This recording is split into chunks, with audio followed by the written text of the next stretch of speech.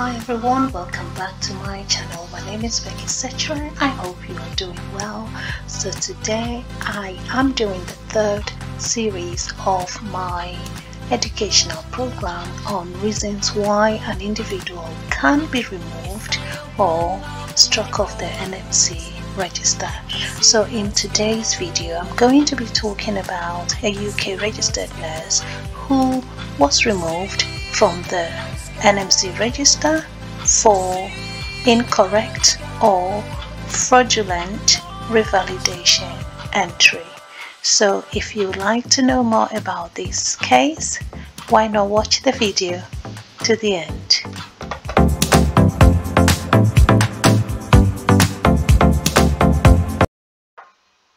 Hello everyone, welcome back to my channel. My name is Revalidation. I hope you're doing well. So if this is the first time you've come across my video, please remember to like, subscribe and share.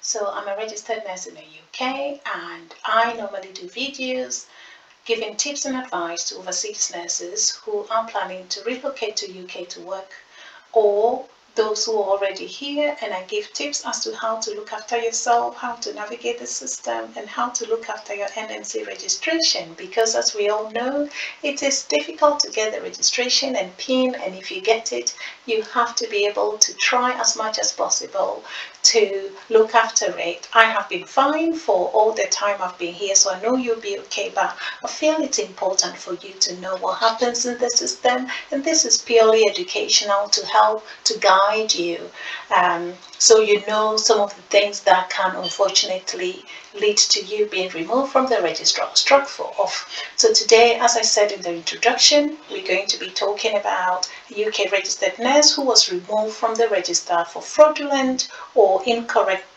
revalidation entry. So as you may be aware, any nurse, every UK registered nurse has to revalidate their registration or do revalidation every 3 yearly, and the requirement for revalidation include making sure you have practiced 450 hours if you are a full-time job, or whether you're in full-time job or not, you have to make sure that you have practiced as a nurse for 450 hours. If you're dual registered, you should prove that you have done 900 practice hours. Secondly, you have to prove that you have done 35 hours of continuing professional development CPD hours, including 20 hours of participatory learning. You need to have 5 pieces of reflective or practice related feedback. You also have to have 5 written reflective accounts. You need to have a reflective discussion with another registrant. So all the reflections that you have done, you need to discuss them with another registrant, which is called the reflective discussion. You need to also show health and character declaration. You have to do that on a form as part of the process. You need to make sure you have a professional indemnity arrangement in place, and you do have to have a confirmation done by another NMC registrant, and that registrant would have to sign and also put their NMC registration in there to say they have done all these things or they have confirmed. It could be your manager, it could be your supervisor, it could be your mentor, so far as they are registrant. Anyway, so the aim of the revalidation process is for practitioners or nurses to reflect on the NMC code in your daily practice, and the codes includes prioritize people, practice effectively, preserve safety, promote professionalism and trust. So the case I'm going to talk about involves a registered adult registered nurse who had 2 charges brought against him. The first one is the fact that on his application for revalidation, the registrant stated that they received confirmation from a colleague, when actually, unfortunately, that did not happen. The second charge was that on his revalidation application, the registrant stated that they had a reflective discussion with a particular colleague, when such a discussion unfortunately did not take place.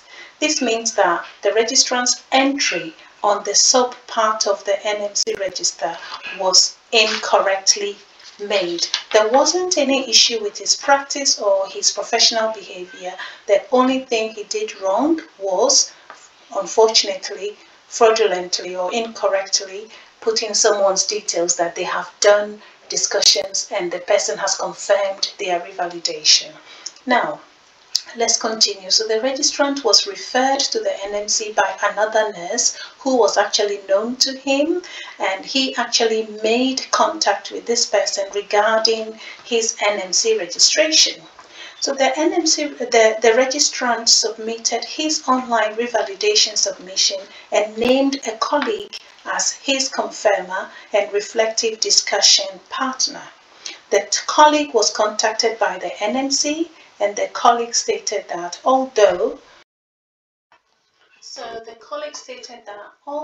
she was happy to act in this capacity, she did not have a reflective discussion with or provide confirmation to the registrant. So on this first charge, it was proved, and this was based on the fact that the colleague's witness statement and the revalidation summary of the registrant himself, he ticked yes to say that he has received confirmation from an appropriate confirmer.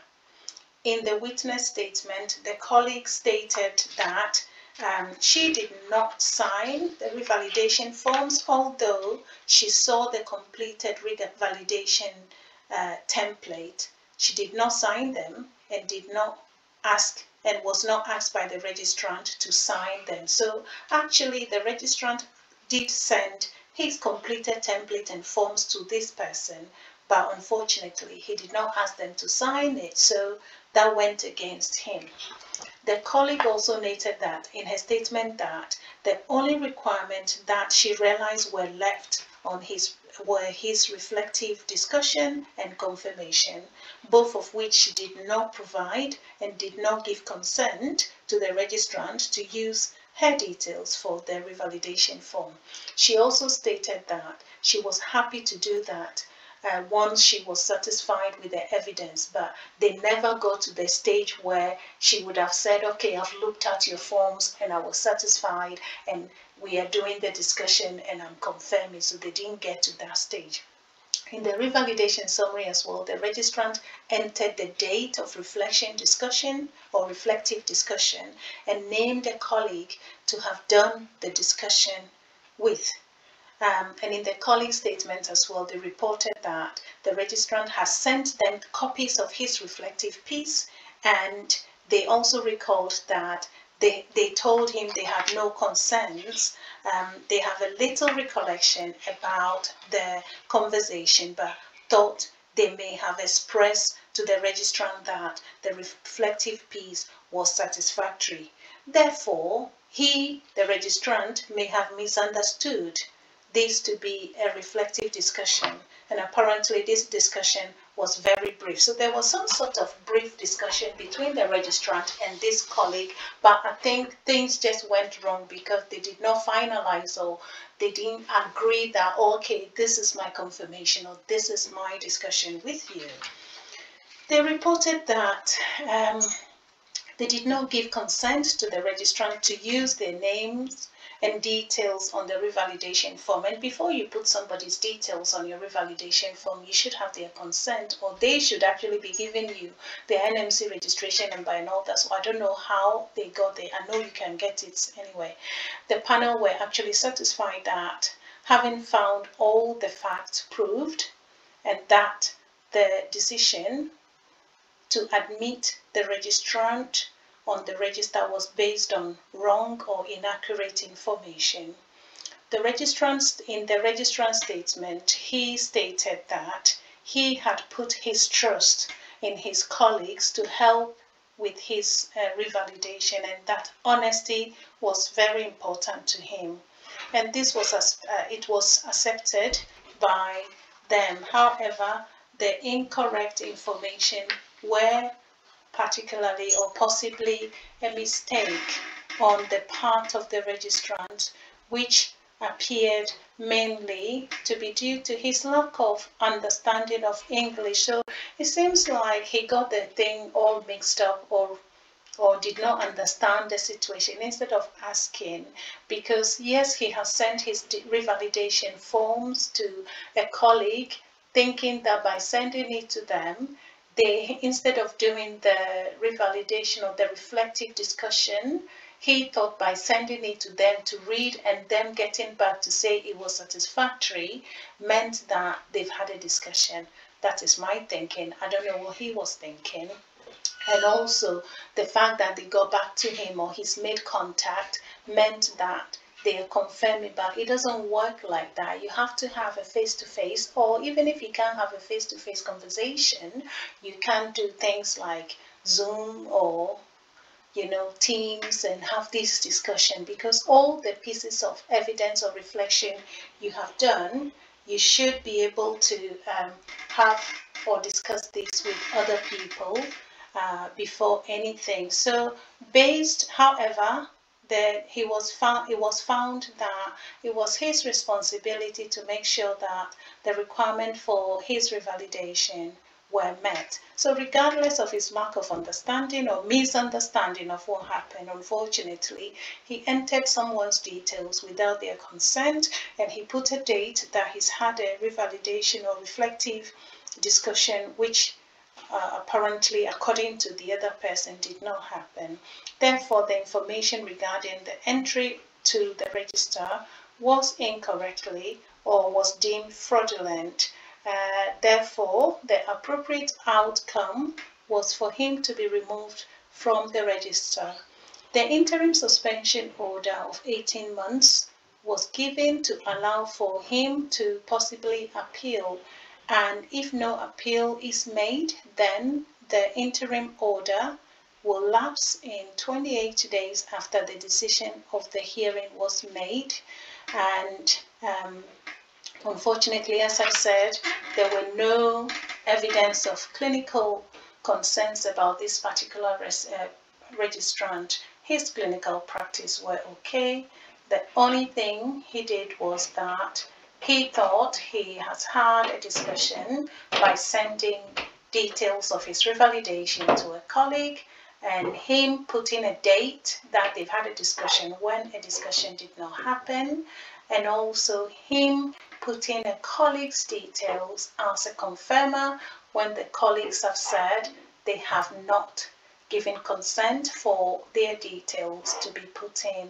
So it's just somehow, I would say, an unfortunate situation, and that has led to this particular registrant losing their NMC registration. So please be careful. If you're due to have your revalidation, or if you arrived and you get your PIN, make sure you look at the NMC website, see what the requirements are, make sure you start gathering your evidence, and when the time comes, NMC would contact you regarding when you should start your revalidation. Normally from 6 months they start giving you, warning or just reminder, and you can start working through that with your manager, your ward manager, your mentor, your supervisor, and make sure you write all the pieces, make sure you meet all the requirements. If you're full-time, definitely you get the 450 hours, and any training you have done,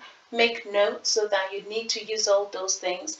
Any patient feedback, any colleague feedback, good or bad, write it down and reflect on it and use for your revalidation, and I hope you'll be fine. So hopefully this video has been helpful. Take care of yourself, look after your PIN, and I will see you again, or you'll hear from me again very soon. Take care, and remember to like, subscribe and share.